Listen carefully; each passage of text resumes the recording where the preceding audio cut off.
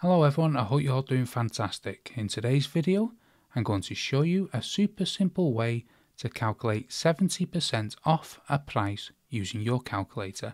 Let's dive right in. Alright, let's start with an example.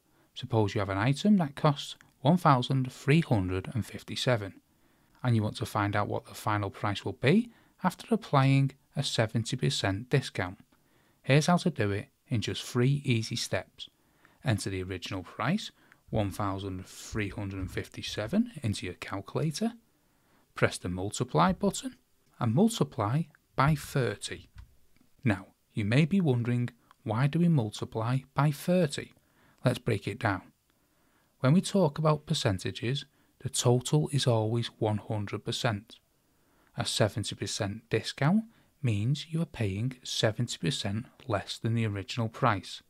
So, if you take 70% away from 100%, you are left with 30%.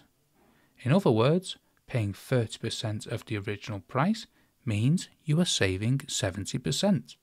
So, by multiplying the original price by 30, then using the percentage button, you are effectively calculating 30% off the original price, which gives you the final amount after the discount. So finally, let's press that percentage button, and voila!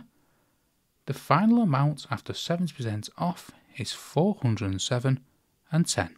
Let's do one more example to make sure we've got it. Imagine this time we have an item priced at $2,450. So let's enter that into our calculator, 2,450. Press the multiply button, then multiply it by 30. Press the percentage button. After 70% off, the final price comes out to be $735. This quick method saves you time and ensures accuracy. And there you have it, folks, a fast and easy way to calculate 70% off a price using your calculator.